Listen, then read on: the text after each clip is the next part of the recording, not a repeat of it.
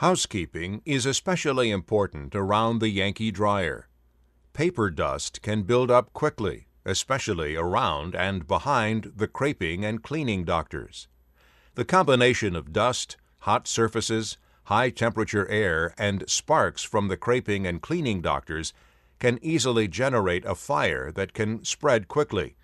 It is very important to keep the dryer area clean of oil leakage and dust buildup, with special attention to the tops, sides, and behind the doctor blade assemblies.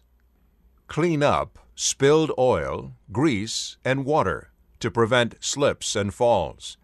Clean up oil leaks around the Yankee dryer, especially to prevent ignition from sparks from the craping or cleaning doctors.